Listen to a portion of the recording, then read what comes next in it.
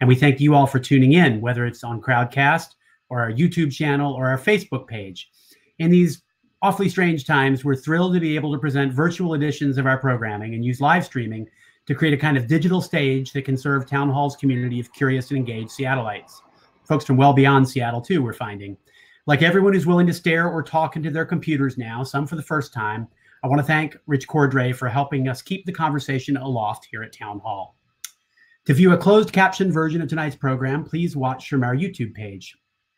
Rich will speak tonight for about 20 minutes.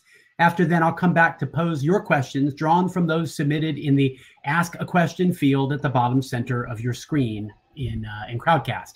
You can also vote on which questions our speakers answer first by clicking the arrow next to the question to upvote it. We cannot guarantee that Rich will be able to address every question, but we will try to get to as many as possible. And 20 minutes is not a long time, people, so you'd best get to work. Upcoming events include Dar Jamail bearing witness to the end of ICE, New Yorker editor and Pulitzer Prize winner David Rode with the true story of America's deep state, a co-production with our friends at PCC's Farmland Trust on climate change and farmland in King County, Clifford Thompson on race and family, as well as Michael Shermer, Frank Wilderson, Welcome to Night Vale, Kirk Bloodsworth, Sister Helen Prejean. We're adding tons of programs nearly every day, it seems, as well as new events being released as podcasts. And many of our past talks are available in video or podcast form in our digital media library. So in short, you can poke around our media tab on the homepage, and over the coming weeks, Town Hall will continue to provide not only ways to stay plugged in the present, but plenty more rabbit holes for you to climb down from our recent past. Town Hall's work is made possible through your support and the support of our sponsors. Civics at Town Hall is supported by the Real Networks Foundation, the True Brown Foundation, KUOW, and the Wincoat Foundation Northwest. But as most of you know, Town Hall is a member-supported organization, and it's truly our members who make this place possible.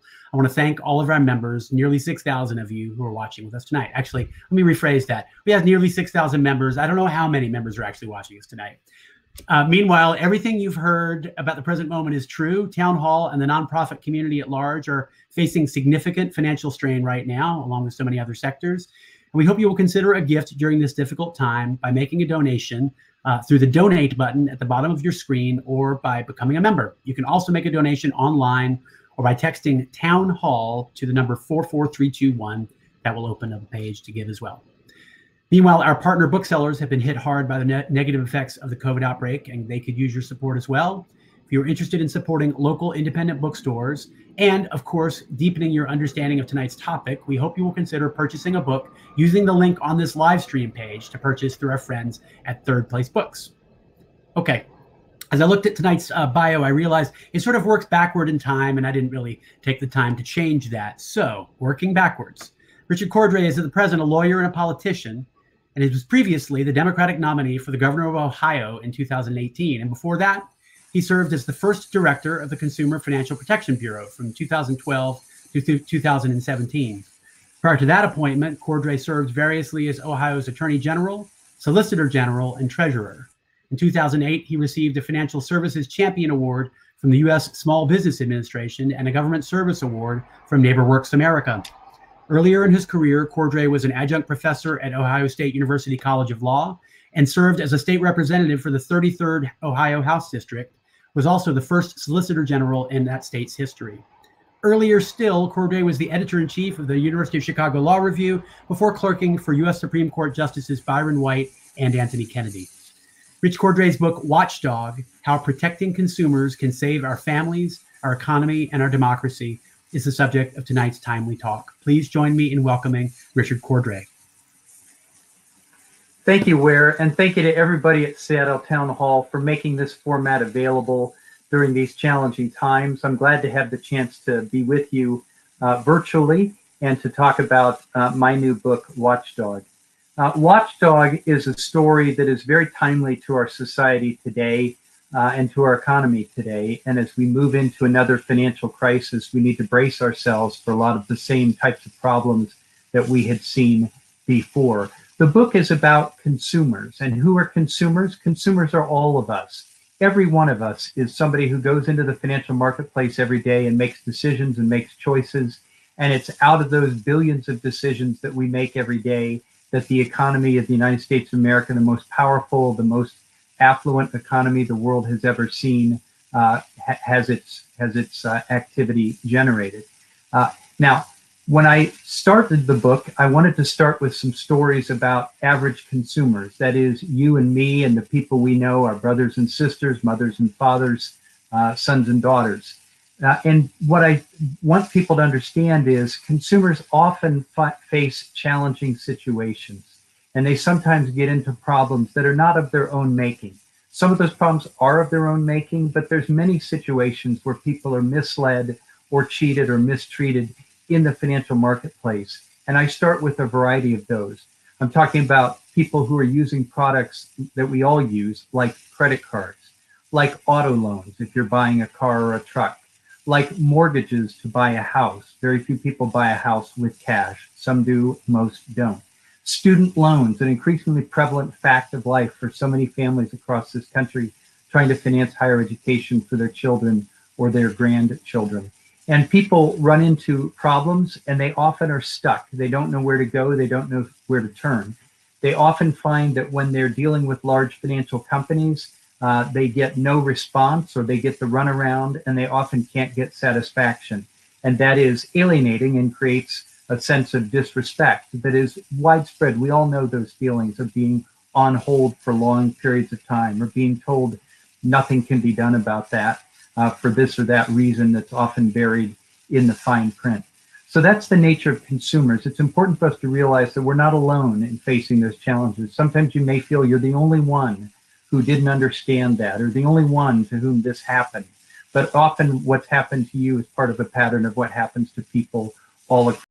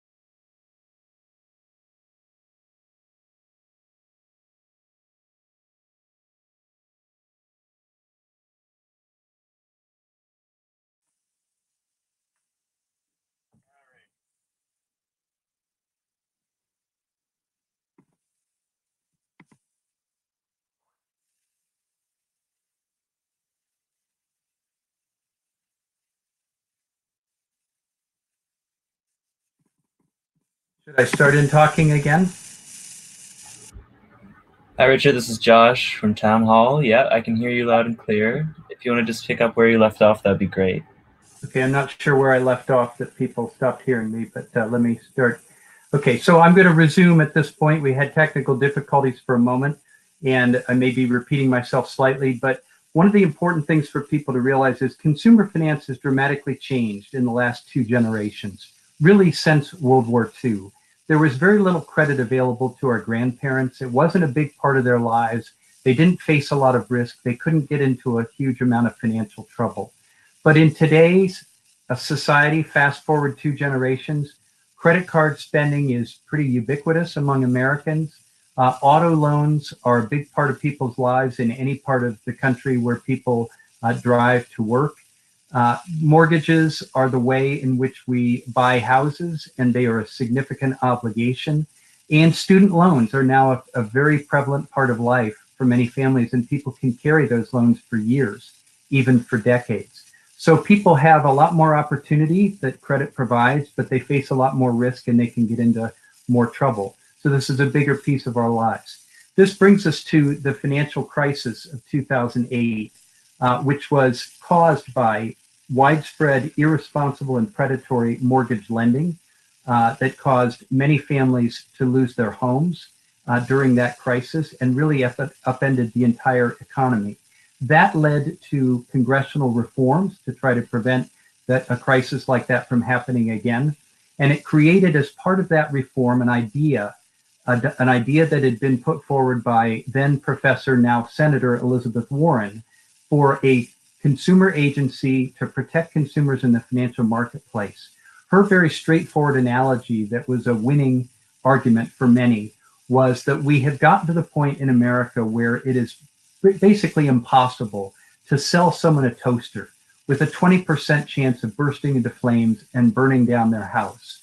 But it was entirely legal to sell them a mortgage that had a 20% chance of putting them into foreclosure and putting them out on their streets with their families. That we weren't providing protection for financial products was a huge oversight. And the financial regulatory system in Washington was really focused on the big banks and the financial companies themselves. It was about keeping them safe and sound. It was about making sure that they prospered over time. That's important. It's important to remember that's a type of consumer protection too. If your bank goes belly up, it's not going to be good for any of the customers. But at the same time, it was important for everyone to turn around 180 degrees and look at the customers of these institutions and realize that if they were mistreated in the marketplace, something was wrong, and we needed to redress the balance and rebalance the marketplace so that consumers had the protection and support they need in order to flourish. If we have strong consumers in our society, we're going to have a stronger economy. And again, it was mortgage lending, a consumer finance market, that broke and upset the economy and hurt us so horribly in 2009, 2010. So this book is about consumers and the problems they face. It's about consumer finance and how it has changed. And it's about the new Consumer Financial Protection Bureau and the role and importance of the work that it engages in to protect people across America. Now, something that's important to realize is as consumer finance has expanded in our society, so has the position of the financial sector.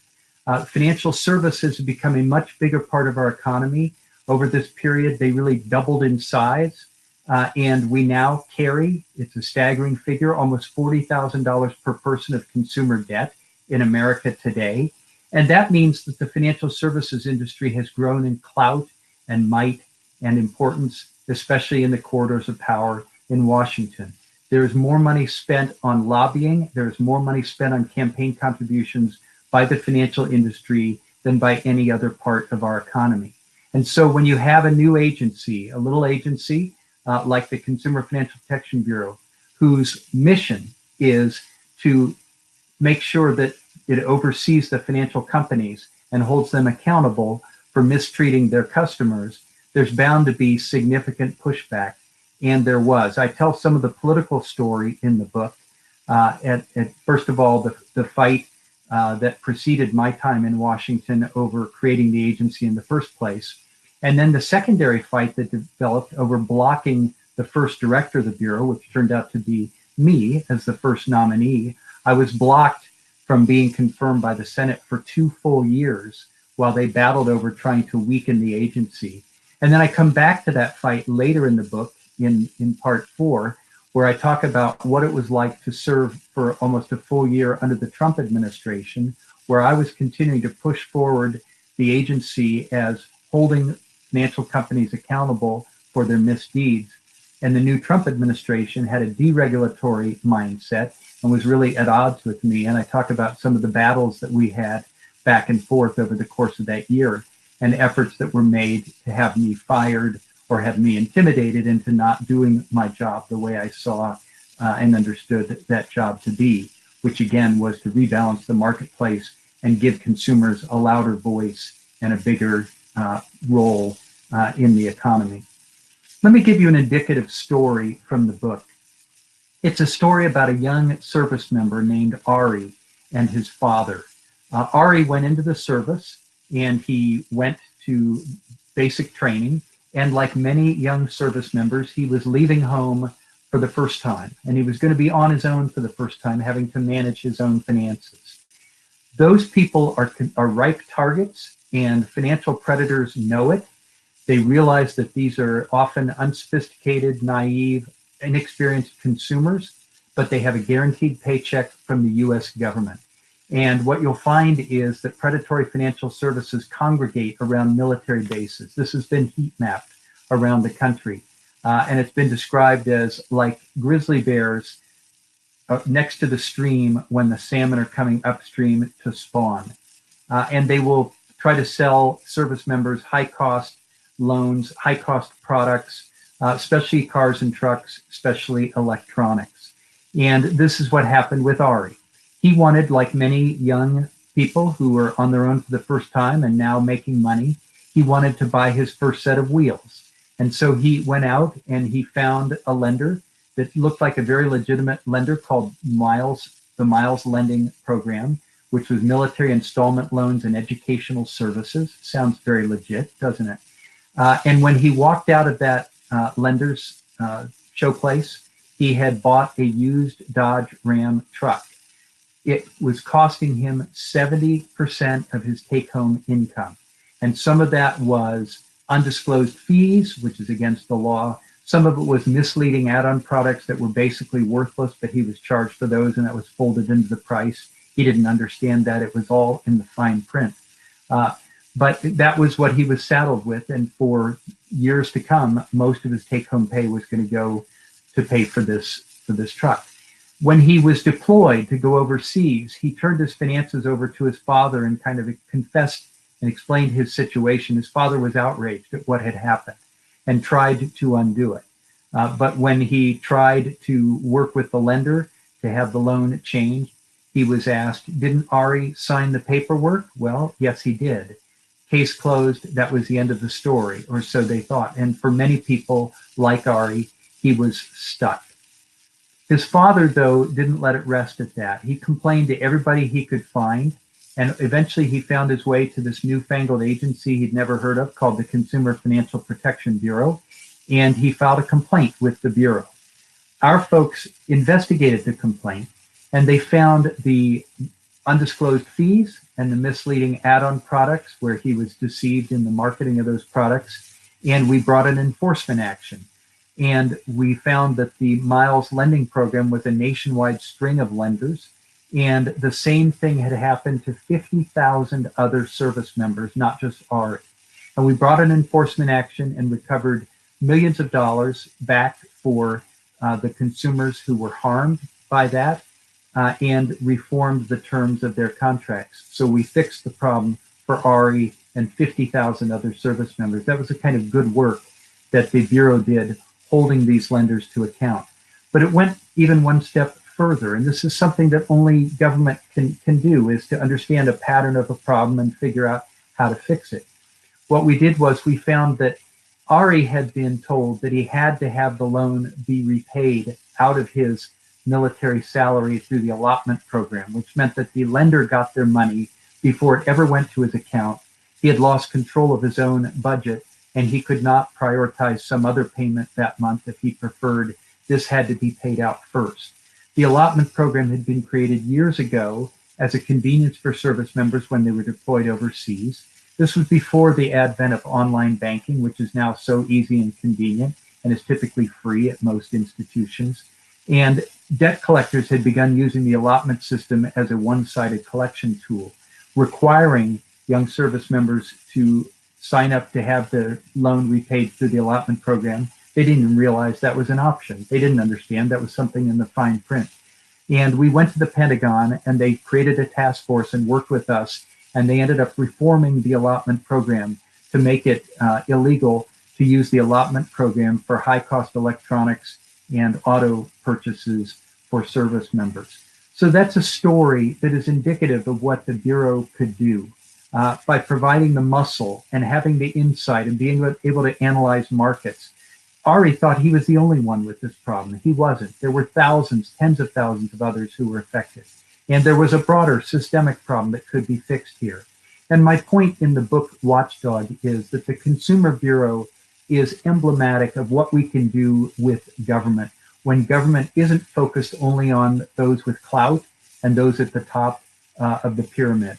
When it's focused on middle class and working class Americans and understands their problems and the problems of the average American household, we can put Americans first, put consumers first, and see to it that they get a fair shake. That's something we need to do in society today, and it's how democracy works. And that's a sample of how it is that I say that protecting consumers can save not only our families like Ari's, not only our economy by strengthening consumers who are the backbone of our economy in this marketplace, but also democracy by giving people a stake and having them understand that government can actually do something for them, make things better for them. And it's the kind of structural change that we could use across the entire government to make our government as good as its people. So I'm going to take a break there and just pause and open this up to questions and answers. I'm sure you have a lot of questions and you can talk about anything you'd like, including how the current crisis affects consumers. It's something that I've been talking about a bit around the country, or anything from the book or anything that I've said tonight. So have at it.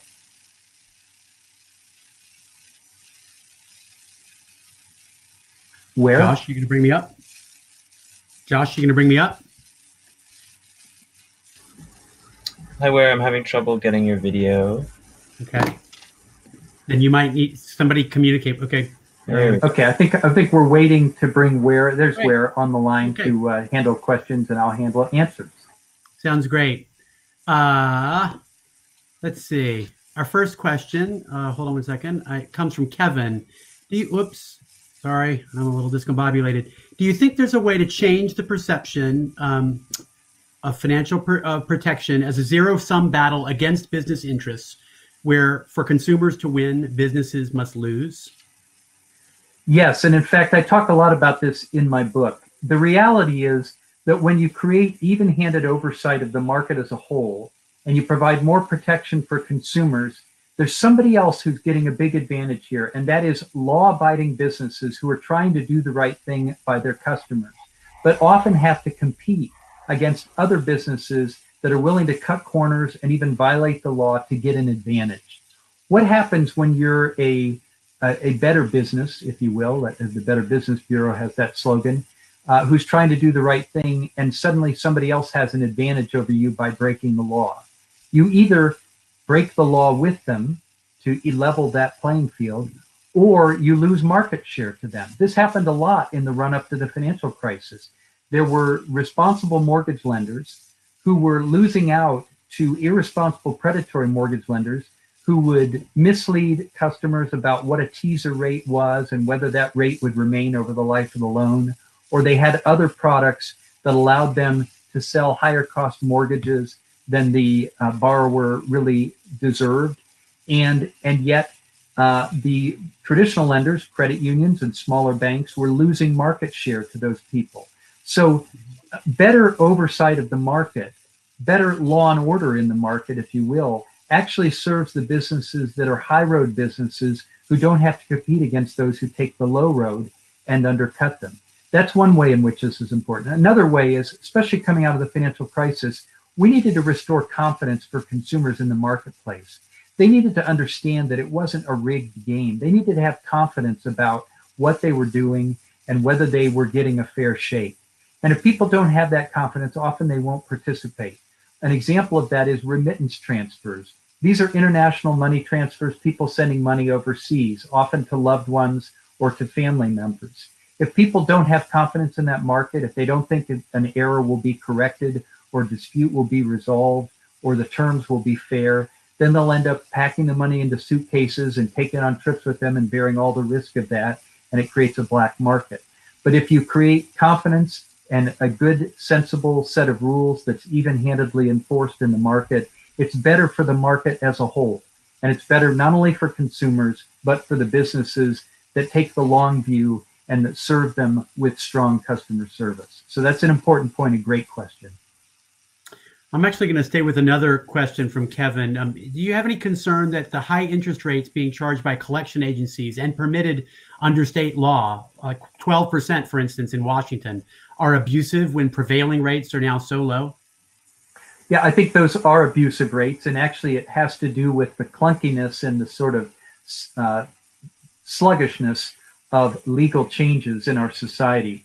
The interest rates that can be charged should be keyed very directly to the going market rates. Right now, 12% is a vestige of a time when interest rates were much higher, and it is an unfair rate in a situation where the average market-based bank account is paying you 0.05%. And so that's just an unfortunate aspect of the laws. They need to be more nimble. They need to be kept up to date. And that's wrong.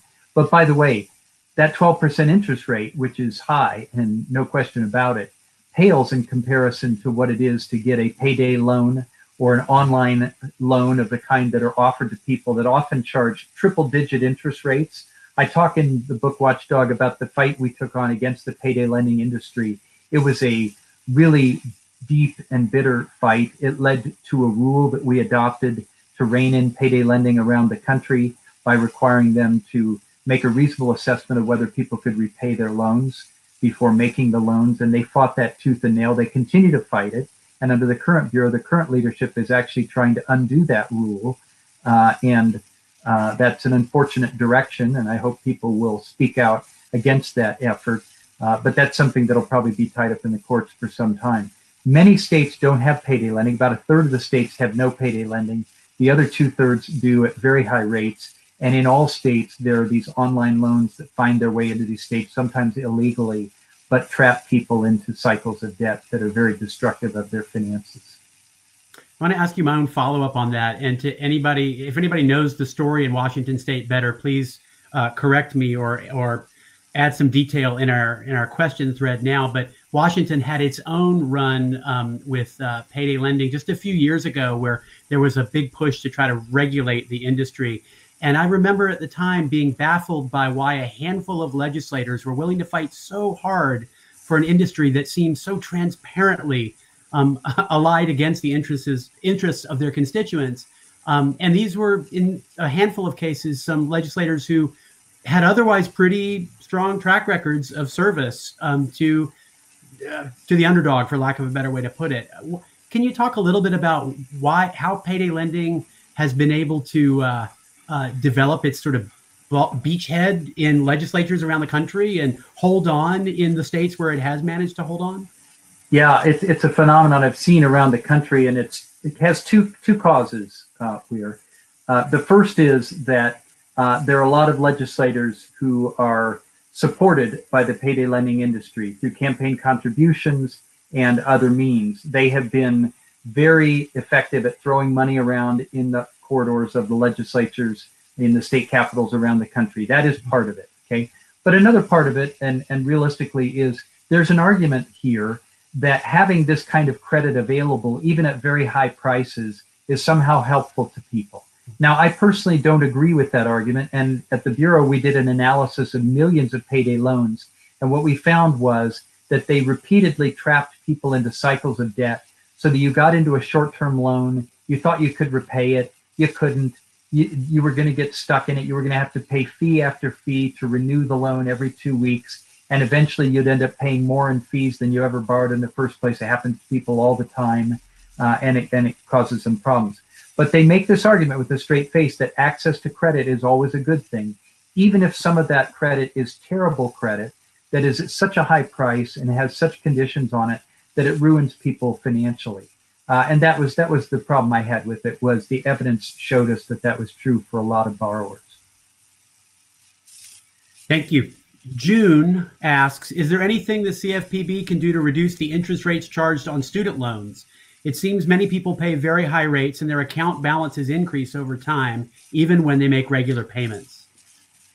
Yeah, I talk in the book about how effective the CFPB could be in some of the different consumer finance markets and how the markets do differ from one another in significant respects.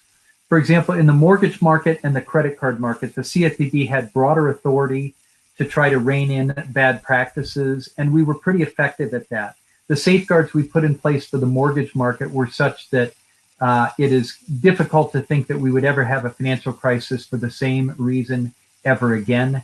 And now, as we're coming into this pandemic crisis, which is very different, we have more options available for homeowners to stay in their homes and defer foreclosures. And we also have better rules and better mortgages out there. So, and we've safeguarded that market to a significant degree. There were two other markets I talk about in the book where we had a lot of troubles, and that's because our authority was partial and not complete. One was auto loans, where we had authority over auto lenders, but not auto dealers. They got themselves carved out of the legislation because of their political muscle. And when you go to buy a car and you get a loan, you often get it from a dealer, not from a lender directly. And that made it difficult for us to address that market. The other is student loans. We had authority over private student loans, but we had to work cooperatively with the U.S. Department of Education to deal with federal student loans. We had a great relationship under the Obama administration with Secretary Arne Duncan and then John King at the Department of Education. We worked effectively on some of these problems. But when Betsy DeVos came in under Donald Trump, she cut off all of that cooperation. She took over those issues. There hasn't been very effective work done for student loan borrowers who get into a lot of troubles managing that debt. In terms of the interest rate, which you asked about specifically, that's a law that would have to be changed by Congress. There have been good proposals in place to try to bring those interest rates down, key them off of the rates that banks themselves pay to access money at the Federal Reserve discount window. Something like that needs to be done on the same principle we had the question a couple moments ago about the debt collection statute in the state of Washington charging 12%. That's an outmoded law, should be brought up to date. These interest rates should be keyed off of current interest rates to keep people from being charged too much. That's a pretty good segue into Betty's question, which is that she's concerned that the Trump administration is trying to take away much of the power of the agency. I'm a realtor and I saw so many clients lose everything.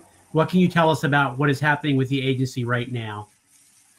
Yeah, a good question. And by the way, we did a lot of work with realtors at the Consumer Bureau because the mortgage market, the real estate market, it's the biggest consumer finance market of them all. And everything we were doing potentially affected realtors in the way they make a living. And one of the things we found was that the reforms we were putting in place to especially avoid ambushing buyers at the closing table was helping them be more satisfied and have fewer regrets and fewer problems after transaction closed. It was a big problem that people would get ambushed at the closing table with new fees and new problems that had never been raised before, but now they're stuck. They're selling a house, they're buying a house, they don't have a lot of options. Often they just had to absorb any extra costs and very disgruntled, take it or leave it, but pretty much have to take it.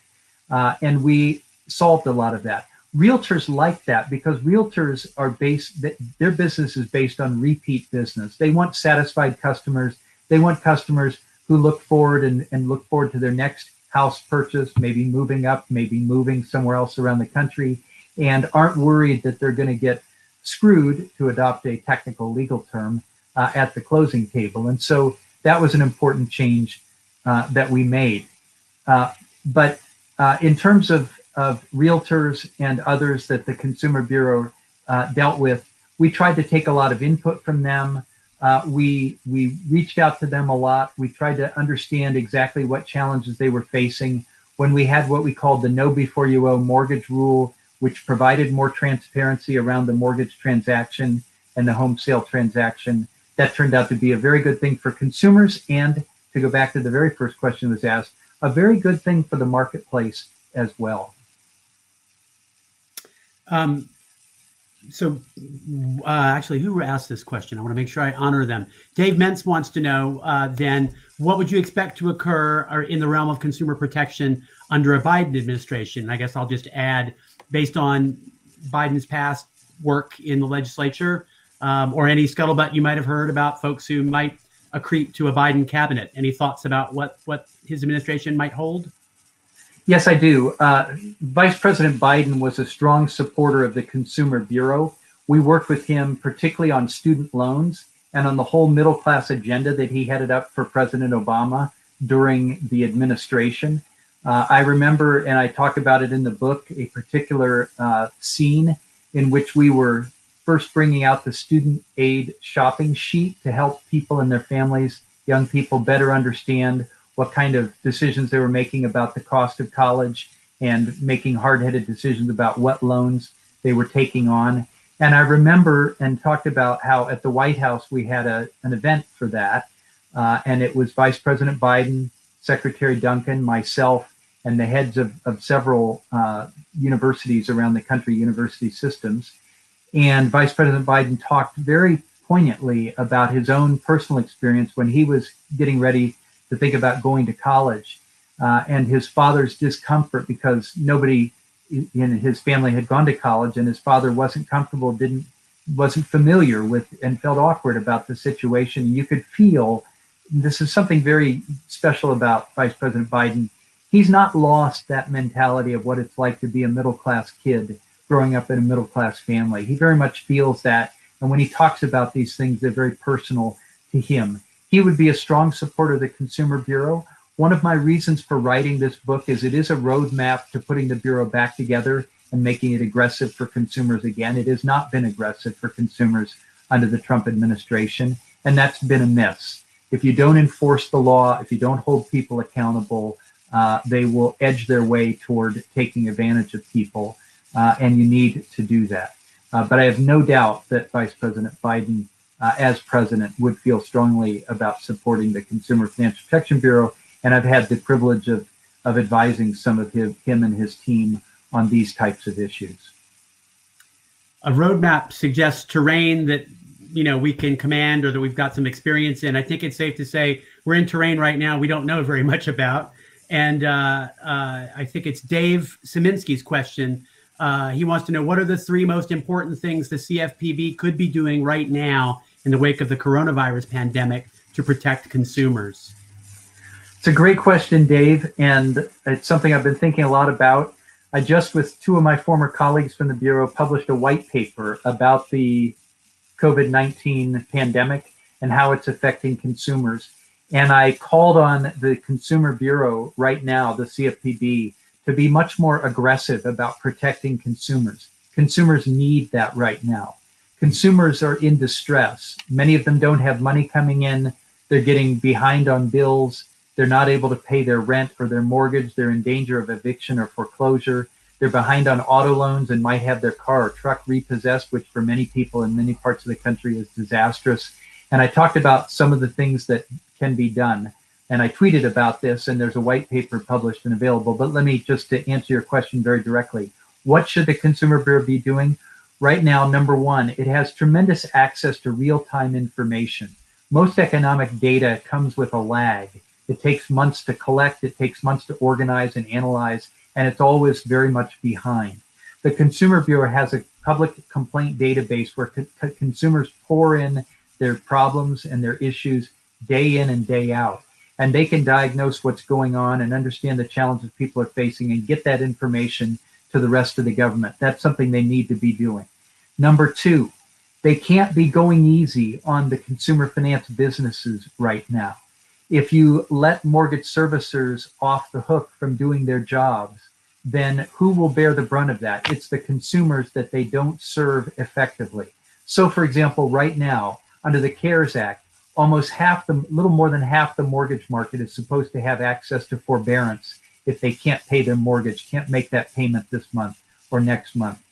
But if the mortgage servicers aren't on the job, if they aren't answering the phone, if they're creating long wait times, if they're not following through, that relief won't get to people, middle-class families around the country.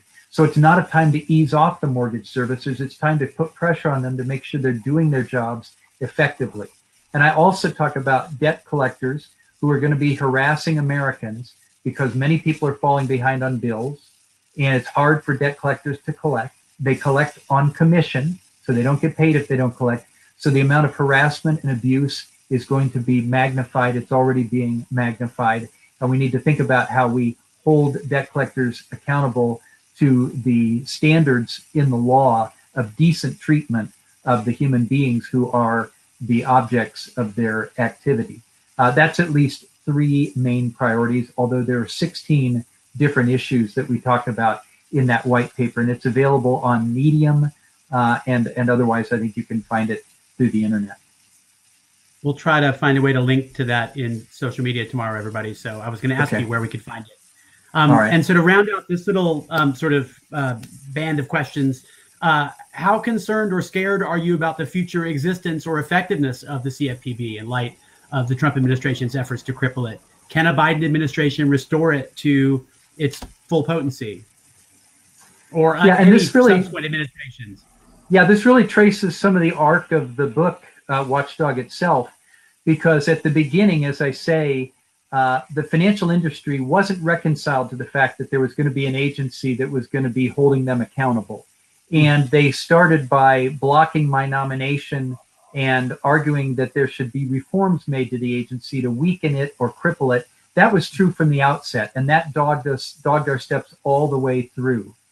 But we had as our mentality that the right way to handle that was not to retreat and do nothing, which would have muted a lot of the criticism, but in fact to be aggressive for consumers and show that we were making progress and let the public see that we were able to do things effectively to make them better off. We returned $12 billion to 30 million Americans over the 6 years that I was the director, which is money that had been wrongly taken from them that we put back in their pockets. That was really important work, and it showed that government could be effective for the little guy, for the average family, not just for the big guys. They always have their lobbyists and lawyers on the job in Washington, but who's standing up for the average consumer? That was us. That was our job to do that. And so, this is the roadmap that I was trying to set. And by the time I ended up stepping down toward the end of my term, and under the new leadership, when they put the CFPB into retreat on a number of fronts, by the end of a year or two, even Mick Mulvaney, who was a vehement critic of the Bureau and really a prejudiced partisan critic of the Bureau, he had to grudgingly acknowledge that the Bureau is here to stay, and it's an important part of our government. And I believe that that is true. It is here to stay. It is an important part of our government. It can do more. It can do less. I believe it should be doing more. But I have no doubt that it's going to stay on the job. And what we need a vigorous consumer bureau that's standing up for people, that's leveling that playing field and holding businesses accountable so that the better businesses have the benefit of having the law enforced against the worst businesses. That's really important in our society. Well, I'm sorry that I put your rousing climax in the middle of questions. We still have a couple left to go, but it is reassuring to know that you see a bright future ahead for the agency if we can weather this next little bit of time. Erica's next question doesn't sort of easily sort of fall into form. So I'm going to reframe it a little bit. She wants to think of elementary school, public school students as consumers of education in our society, and has a question that's loosely about the balance of federal, state, and local funding, and if the CFPB, in its work with the Department of Education and Secretary Duncan, as you described, if you were able to make any advances or have any impact on the fortunes of public school attendees across the country through the agency. Okay, I'm going to take that question in a particular direction because chapter 8 of my book is all about personal finance education. I think this is an incredibly important subject. I think it's an essential subject for young people as they go through school and get to the point where they graduate and go out into the world, whether that is going into the workforce and suddenly being responsible for their own financial affairs, or going to college where they immediately confront decisions about student loan debt that may dog them for years. And where do people get any guidance about how to manage their finances? Well, some people get it at home, not nearly as many as we'd like. And in some of those homes, they're getting some of the bad lessons that their parents have run into problems with before them. And by the way, in many homes, there's not much said about finances because it's a sore subject for a lot of parents. You know, if they're on the edge and they know that they're fighting and they're anxious about their finances, about staying afloat and making ends meet, they don't want to talk about it really in front of their children. And so it's often a taboo subject. And so I talk in the book about how important it is at the federal, state, and local level that we promote financial education as an indispensable subject. What is the one subject that young people will need to know no matter where they go in life, no matter what field they're in, no matter what career they have? It isn't necessarily science. It isn't necessarily social studies. It is very much personal finance, because whatever else they do, they're going to have to be able to manage their affairs, avoid making big mistakes, and try to put their best foot forward in providing for themselves and their families. We used to do a better job of this 100 years ago. I can show you textbooks that people showed me from 100 years ago, where a lot of the math questions in math class were all about economic decisions and spending decisions in the household, or a lot of them had to do with farms because it was an agricultural economy then, and that was kind of a business. But we need to recognize that we need more personal finance education in the classroom in all the other subjects, and we need probably a standalone course in high school so that people can really dig into this and understand it before they graduate, and every young person should have that education. What I did find at the Bureau was, being a federal agency, it was hard to affect that as much as I would have liked, because the curriculum is typically at the state and local level in the United States. And particularly for a federal agency that wasn't an education agency, we were the Consumer Bureau, not the Education Department. It was difficult to get people to listen. I tried to help state level public officials team up with us to promote this in their own states. And some states are making progress on this, but it's been slow. And by the way, there's worldwide test results, I talk about this in the book, that show that the United States is behind some of the other countries that have done more in this area. If we keep at this and keep at this for a number of years, we will strengthen consumers, households will be stronger, they will be more solvent, they will have a better future, and the economy will be stronger. There's no question about that. That's something we need to do in the United States of America today. You see, I'm capable of many rousing climaxes in answering. I know. I'm going to give you 2 more opportunities here. So I have another question from Dave Szyminski. It's a great one that dovetails right into where you just left us. Is there a right balance of consumer education, regulation, and enforcement that will truly protect consumers in the way that Warren and Dodd-Frank intended? Like, do you have a balance in mind? You know, that's a kind of deep philosophical question. And when you ask about what people intended, you know, what we found was, we started from a piece of legislation that's basically words on a piece of paper about what the Consumer Bureau should be and what its mission was and what its objectives were. We had to actually turn that into something that was flesh and blood, you know, build an agency from scratch. That was a big part of what I talk about in the book, was that the massive nature of that undertaking. And we had a lot of decisions to make about what directions to go. We could have done this, we could have done that. We could have done this way, we could have done it that way. Many forks in the road along the way. And again, that's why I wanted to have this book out there as a roadmap to what we were doing and why and how, and what choices we were making and why we made them. But what I would say is that there are sort of 4 main tools that the Bureau used. There's education, and there's improving disclosures to the consumer so that people have a clearer sense. We called it Know Before You Owe. There's a chapter on that in the book. There's also more compulsory tools that bite more with the financial companies. Regulation, where we're actually changing the law that they have to live under, and enforcement and supervision, where we're actually compelling them to do things by making sure that they're not violating the law. And the industry always wants to push the regulators in the direction of more education and more disclosure.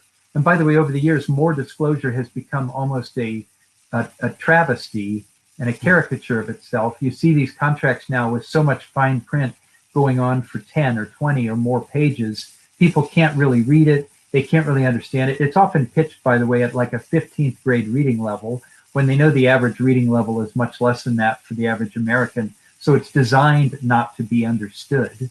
And so the industry wants to push the agencies in those directions.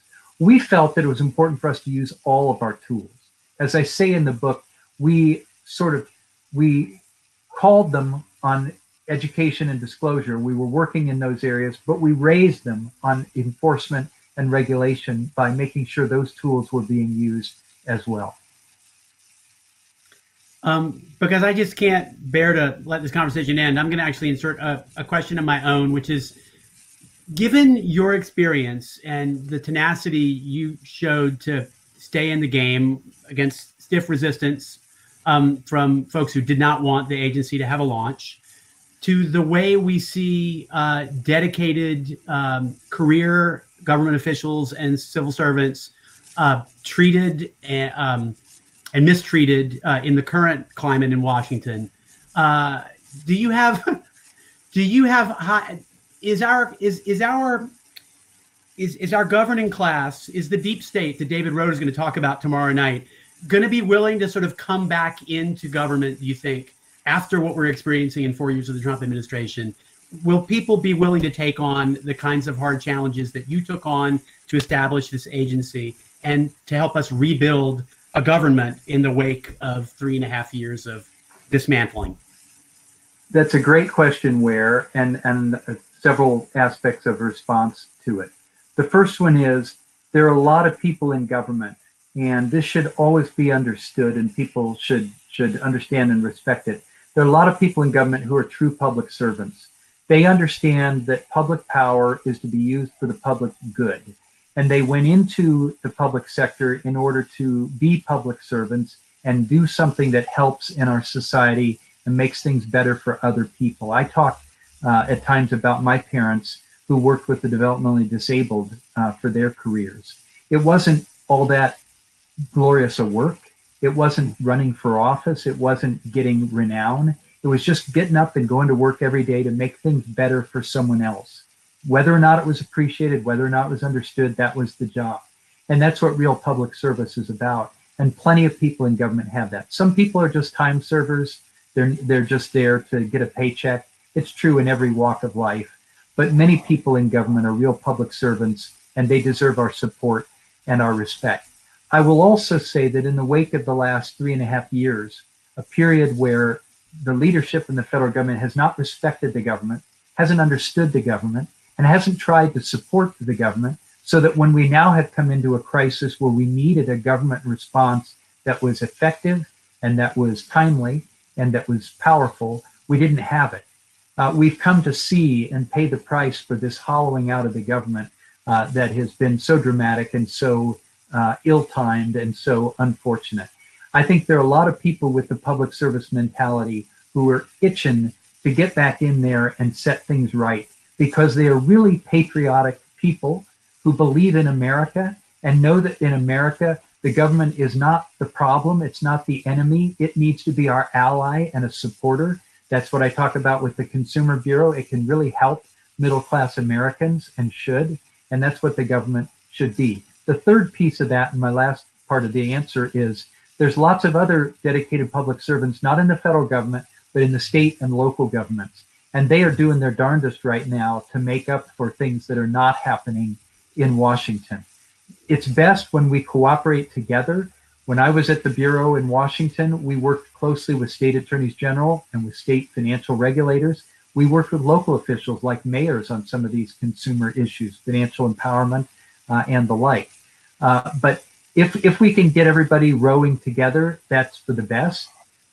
Even when that's not happening, the state and local officials can pick up a lot of slack and they are doing that around the country, and I'm really proud of them. And by the way, there's a cadre of former CFPB people who are now in state positions, and they are making a big difference in their communities across the country.